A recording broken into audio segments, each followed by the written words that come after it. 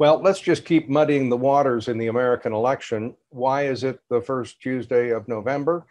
Well, that's an historical thing. Didn't always occur that way. Congress passed a law that it was, and it was in the fall so that farmers could be through their harvest. Good enough idea. Several states make it a holiday so that people can vote, and there is at least some talk of making it a national holiday to facilitate voting. So, in amongst all this other controversy, we have a controversy about why is the election the first Tuesday of November?